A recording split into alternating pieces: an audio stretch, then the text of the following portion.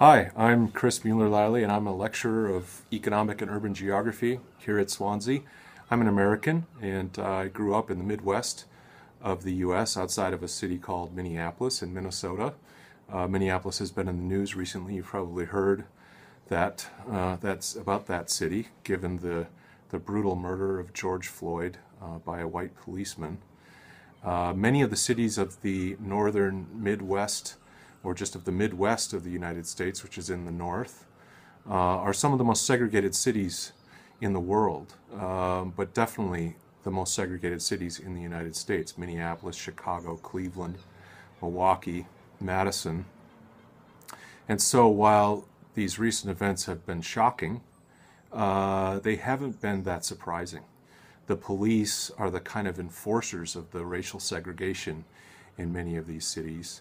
And so the relations between the police, the public, and the different segregated neighborhoods and communities are not good. They're very difficult.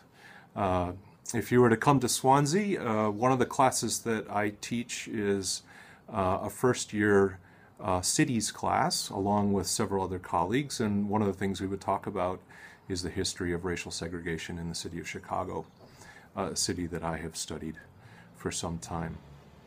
So I'm an urban geographer. I am also an economic geographer.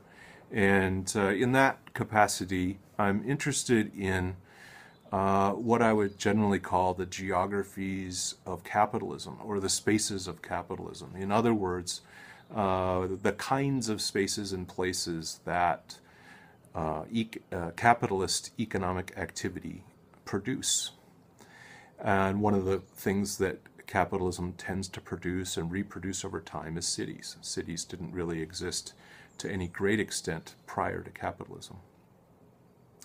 But I'm also interested in commodities, the objects or experiences that capitalism and capitalists and workers produce to be exchanged, and how they're exchanged and why, and at what prices and why, and what is the geography of those exchanges. So I'm interested in markets and market exchange.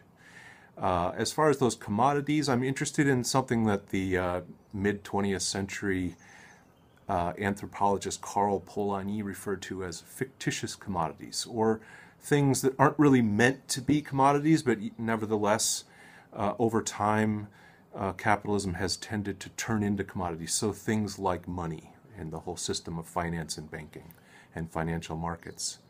Things like labor, or just ourselves, our bodies, and how our bodies become commodities to be traded in markets. Or things like land, houses, and speculation on homes. And then lastly, things like knowledge, or our own emotional states. And increasingly, social media kind of commodifies, turns into something of value that can be traded, the feelings that we have and the states that we're in as people.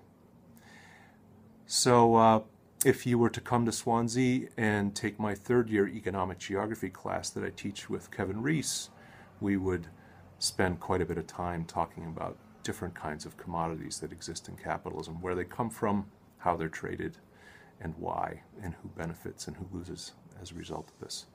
So I hope you come to Swansea. We have a great staff here. We take teaching very seriously. We also do very interesting research, and we would love to see you in the fall.